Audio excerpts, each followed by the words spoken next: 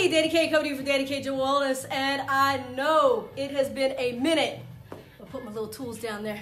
It has been a minute since I've gone live to give you a tip. I've been so slammed, so blessed. And if y'all are missing my lives, blame Juan Colicchio in Canada for giving me all these appointments and everything that I just can't keep up with everything. So I've been blessed. But anyway, hey Christine, what's going on? Hey Sandy. So I wanted to come to you, and hey Kitty. So I was speaking with Paula. I was speaking with a friend of mine in Wise, the grocery store, like Friday, I think it was, and you know, she's like, hey, I miss your lives, you know, and we were talking about working out, and, you know, a couple of her friends come here to the gym and stuff like that, and she really wants to try and get in, all this stuff, whatever. So I'm gonna give a shout out to Lisa. So basically, we were talking, and then she was like, you know, I know, like, muscle weighs more than fat, and blah, blah, blah. So I kind of said, no, it doesn't. So how many people, hey, Robbie, like, how many people, and not trying to say, you know, like you're wrong or whatever, but how many people think, and how long have you thought that muscle weighs more than fat?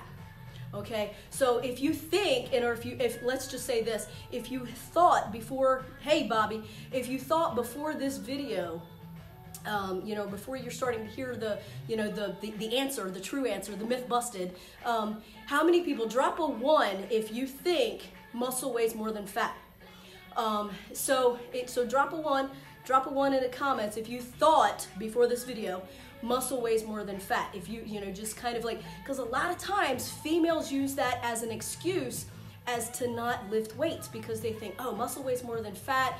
You know, thank you, Kitty, for that. And again, not calling you out like to say, haha, you're wrong, just because everybody thinks that. And hey, Christina, she dropped a 1. So, I mean, and I used to say that, but knowing that that's not truly what I meant, right? So, basically, muscle does not weigh more than fat, okay? So when you have a pound is a pound, okay? Hey, Sue, a pound is a pound, right? So if you have a pound of bricks and a pound of feathers, which weighs more, right? A pound is a pound. So if you have a pound of fat and a pound of muscle, it weighs the same, okay? So one, I thought so too. So yeah, but that's the myth, like the misconception. So I'm gonna bust that myth. So a pound is a pound. So a pound of muscle doesn't weigh more than a pound of fat, right? So, and here's my little tools that I have, my little models I have up on my desk all times. Everybody's like, oh, what's that? Is that a candle? Is that a salt rock? No, it's fat. It's a pound of fat, and this is a pound of muscle, okay? So it's kind of hard to see like on video or whatever, but see the difference? Like, do you see the size? Do you see the size of a pound of fat and a size of a pound of muscle? And look how like smooth it is, and look how bumpy, you know, okay, you know, the fat is, right? So a pound is a pound. So a pound of fat doesn't weigh, a pound of fat doesn't weigh, or let's say a pound of muscle doesn't weigh more than a pound of fat. They weigh the same, okay? But, so the thing is, when you're speaking about like if you lose a pound of, let's just say, for scale, right? Okay, so a lot of times, especially women, will come to me and say, the scale didn't move this week, but I lost, you know, like a ½ inch, or, you know, my pants are fitting looser, right? But the scale didn't move. How did that happen, right? So here's the key. So if you, let's just say, right, the scale didn't move, right? But you lost from working out, eating right, you know, proper nutrition, which, hey, I know a nutritionist that can help you with that, right? So a pound of fat, so let's say, you know, on the scale, you didn't lose any weight, right? So you lost a pound of fat, but you gained a pound of muscle, right? So basically, if you can see the area that the pound of fat takes up and the smaller area that the pound of muscle takes up, it's smaller, right? So when we lose a pound of fat, but we gain a pound of muscle, the area is smaller. So that's why the scale doesn't move, but the pants are looser. Make sense? Drop a 2 if that makes sense. Drop a 2 if you're watching right now, and if that makes sense, drop a 2. So if you get, hey Jenny took her first class of Koga last night, so you know, drop in the comments how awesome that was. So Kitty said 2, that does make sense. So again, I'm gonna put it out there again. So if you lost a pound of fat and you gained a pound of muscle, therefore the scale didn't change, but that's why our pants are loose, right? So I'm seeing a lot of twos. So I'm getting to you guys, right? So Bobby, two. So don't, ladies, especially ladies, don't be afraid to lift those free weights. Don't be afraid to gain some muscle, right?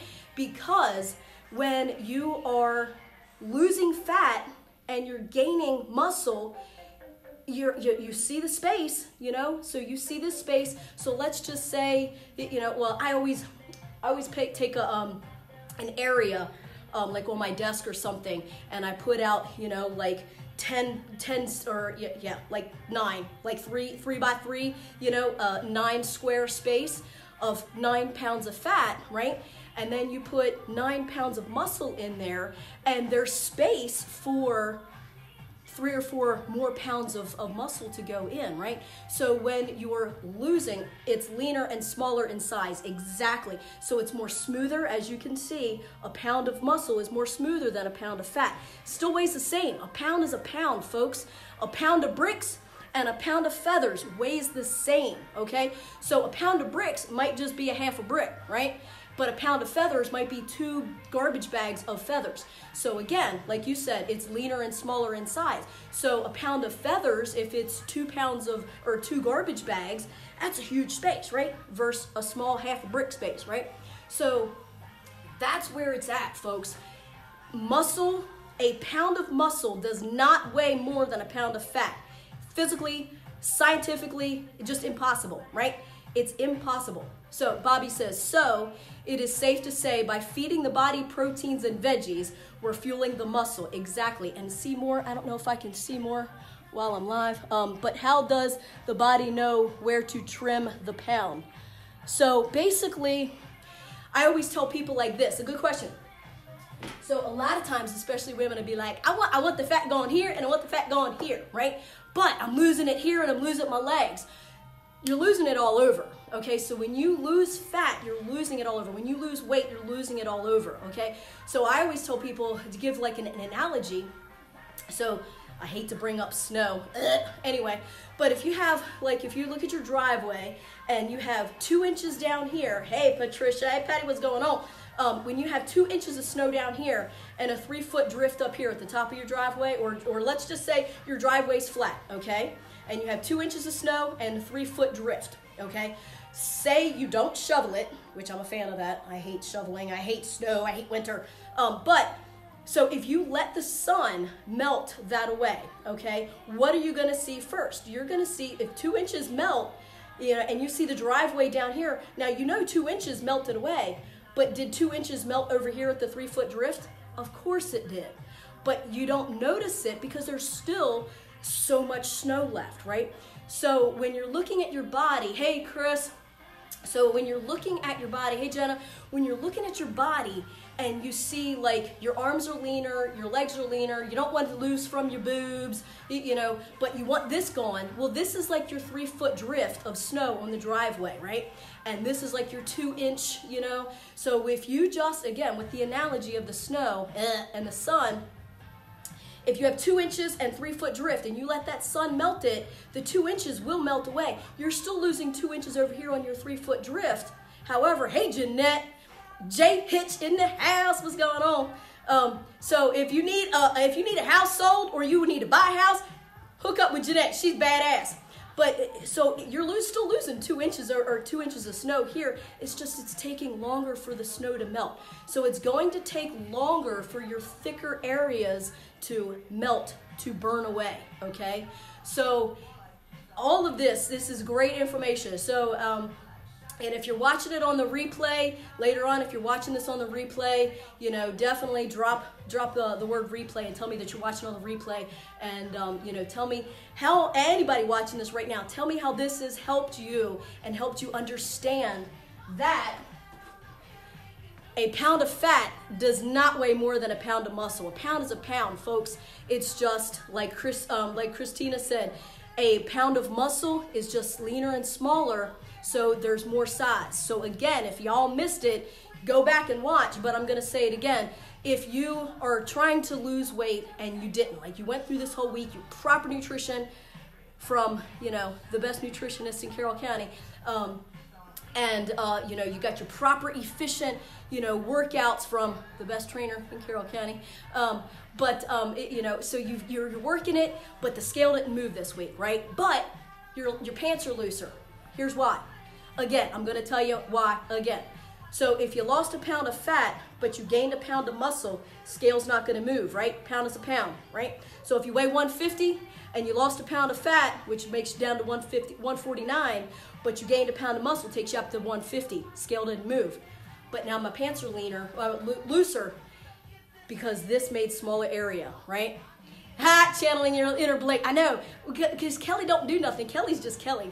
But you know I love my Kelly. But yeah, my Blake, you know, But anyway, so I just wanted to throw that out there to you guys real quick. It's been a long minute since I've done a live, a tip of the day. But Lisa wanted me to throw that out there. She goes, please, I love your lives, you know. So, you know, I wanted to throw that out there to you. So I'll probably tag Lisa in it so she sees this, because she's like, please, please, please. So Teresa Marshall, she does home training from the internet. Yes, I do. So yes, I definitely, Melissa, thank you. I appreciate it. So I do online training. Krista Martin, she's on, she's down, what is that, Hagerstown, I believe. So I do her. I even have a couple of clients that are in, you know, Hampstead. You know, they can make it here, but it's just time frame wise.